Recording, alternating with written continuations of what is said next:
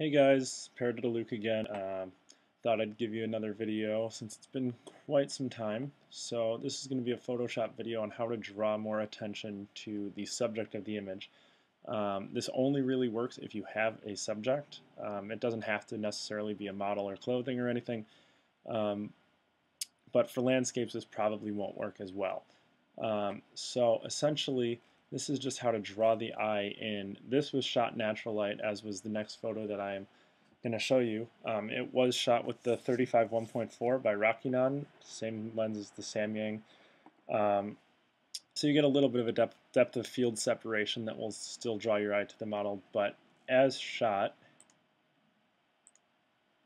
like this, it's a lot less. So I'm just going to turn this on, and we'll go down the list for you guys of what I did.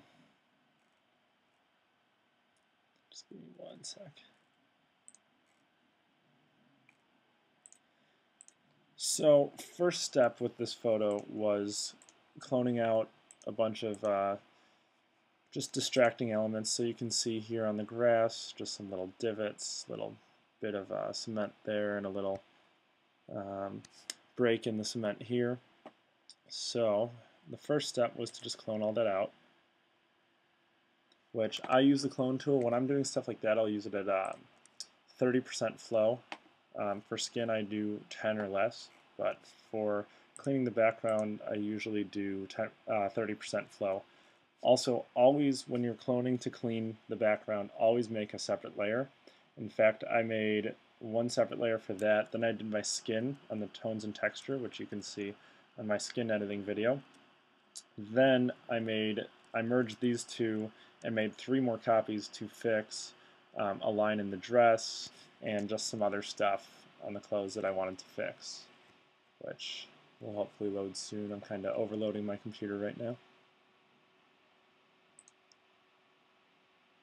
So yeah, there's just a line down the dress that I don't know if it was a crease or if it was supposed to be there, but I liked it better without.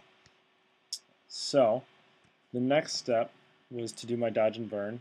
So this was just my skin editing, skin and dodge and burn. That's my standard edit for pretty much any photo that I'm making. And then I just made a bunch of adjustment layers, so I'll turn those off one by one for you.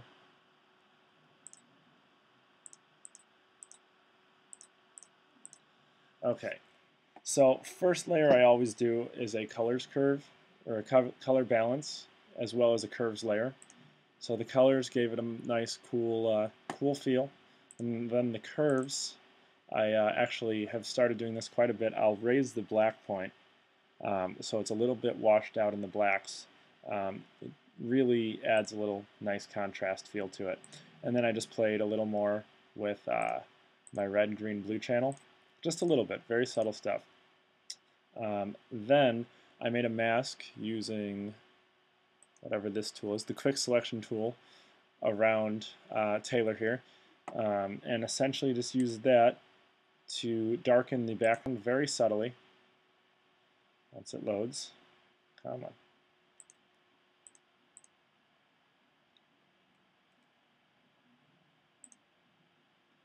So that's very subtle. You can see when I toggle it, the background gets a little darker, not a ton though. So, and these were just, let's see what we got here.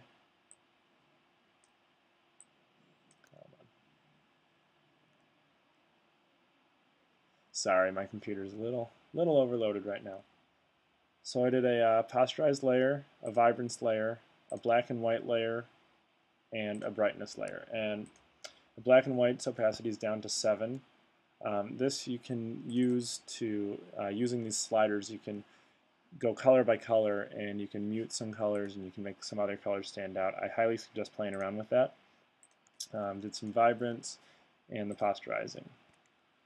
So moving on, I then did a general hue saturation layer.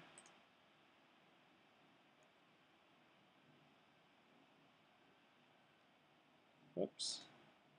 Okay, hue saturation layer. That just pretty much, I believe I just lowered the saturation of the greens and these oranges up here.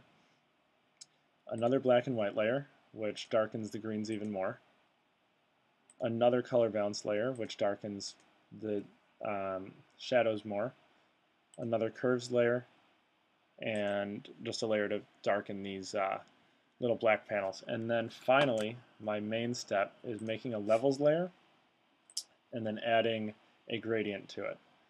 You really have to be careful with this because if you do it wrong, it's very easy to see it.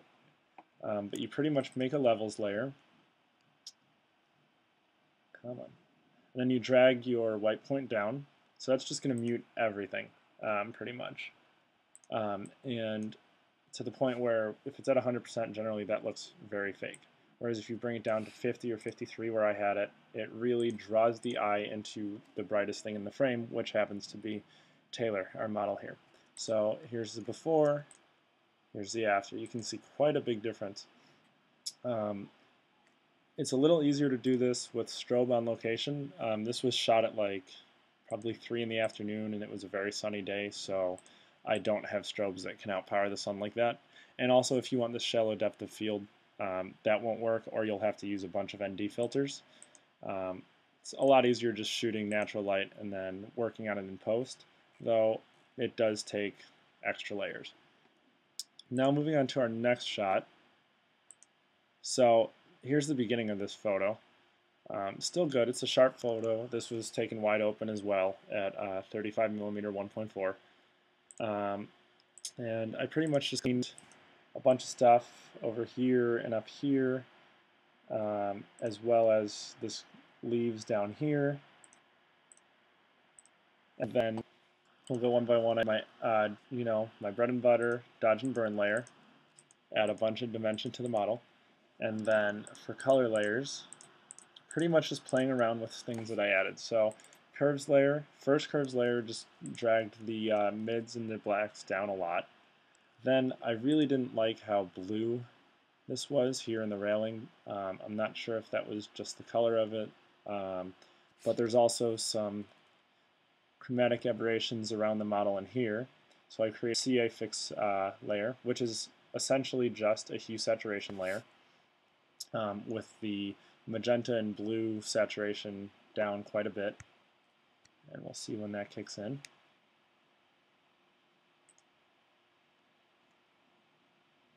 So as you can see, that really muted the blues as well as the CA that was all around the model and on the bag here. Then I did another curves layer to fix the darkness on the bag. It was affected by this backlight here.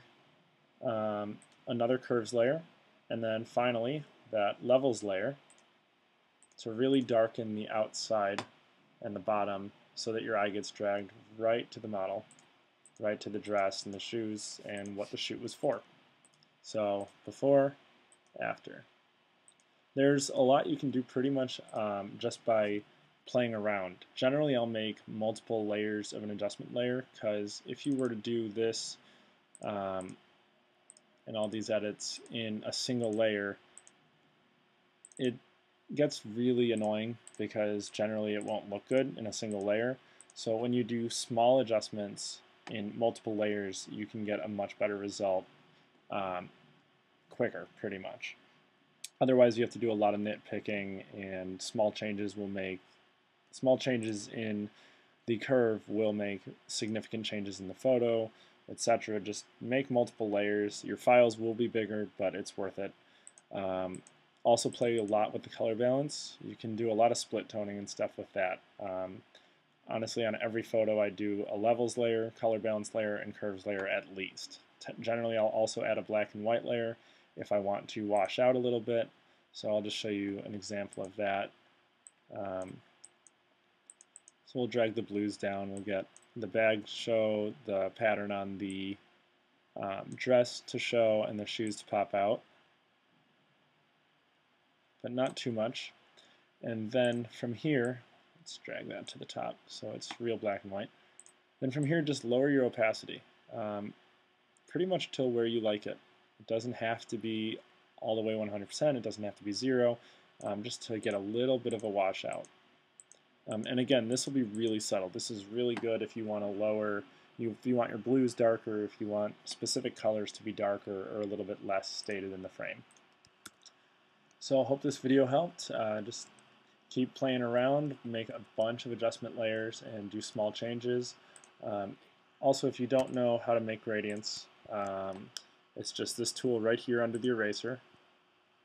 And then it'll ask if you want to do a few different types. I usually use, like in the other photo, I use this tool right here. And that has to be on black to white. And that'll allow you, if you're clicked on the mask layer, to draw in or paint in that mask. So yeah, I highly suggest trying that out. Don't go overboard with it, but see what you can do just to drag the eye a little bit more to your subject. Hope you guys found this helpful. Enjoy. Until next time.